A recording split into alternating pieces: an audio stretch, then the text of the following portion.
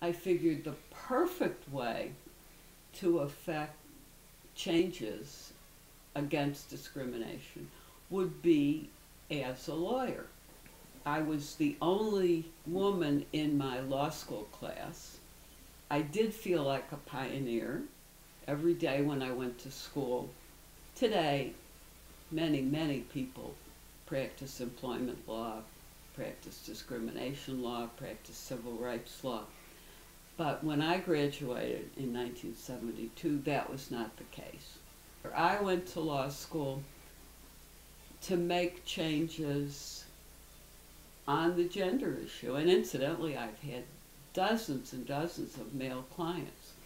There is a lot of discrimination against men. My career was kind of set out for me.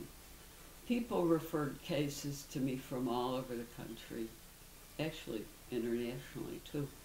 So I had from the start a really exciting career. The main type of case that appeals to me is something that's going to change the law. I was the fourth national president of NOW. I had been on the board of NOW, National NOW, and I always thought I would love to be president.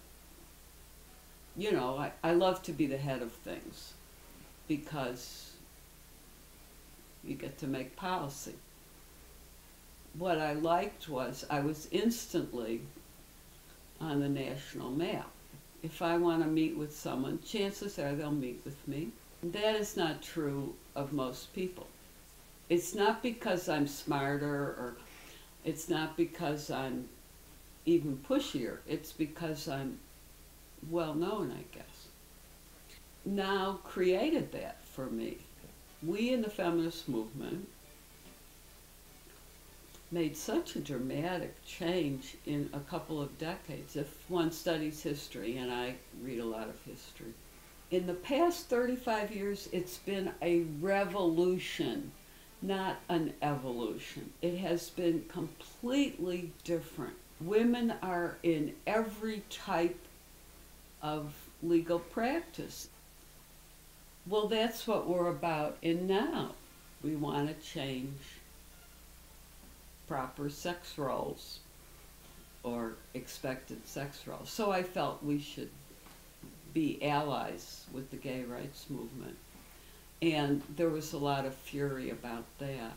I'm sure some people think that I'm a wild-eyed radical nut.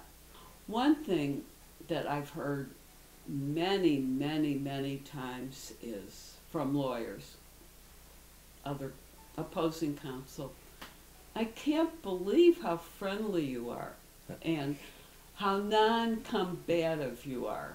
I concluded long ago, when I became a lawyer, that it was hard enough that I was female.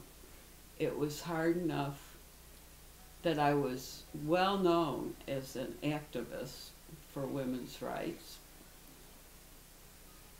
And I wasn't going to also be tough and nasty.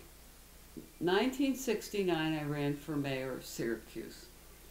It took until 4 years ago, 2009, for Syracuse to have a woman mayor. One of the things I wish I had known was that change doesn't happen overnight, and that we should all be much more patient. It's been an adventure. It continues to be an adventure.